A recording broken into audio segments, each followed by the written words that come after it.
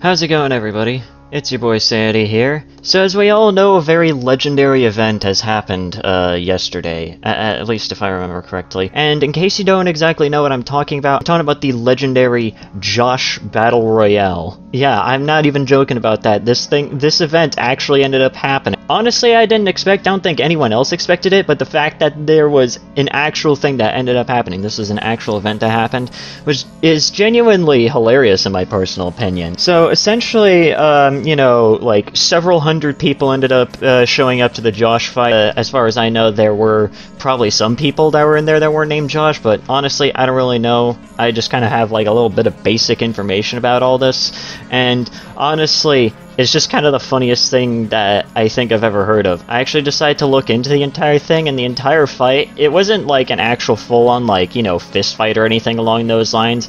Probably because, you know, there were, like, actual kids that ended up showing up, so I don't really think that would really fly. But I honestly don't really think that an actual, like, genuine fist fight battle royale, like a Mortal Kombat tournament, was actually the initial plan.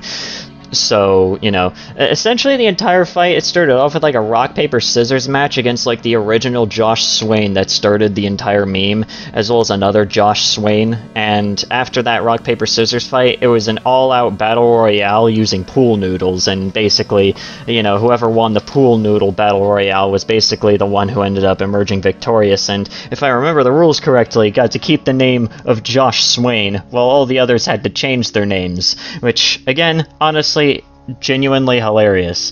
And honestly, probably my favorite part of this entire thing was that the winner of the Josh fight was actually, you know, just like this little kid that people have nicknamed him Little Josh. He was the one that won the entire fight at the end of the day, so honestly, that's just really cute, in my personal opinion. That's pretty funny, that's pretty cute, in my personal opinion. The fact that a kid ended up winning the entire Josh Battle Royale is honestly one of my favorite things that I think I've ever really heard of. Anyways, guys, if you guys enjoyed today's video, please consider leaving a like. That's very well appreciated. Leave a comment down below what you thought about the video, what you wanted to talk about next, and also subscribe to the channel if you're new and you want to see more content like this.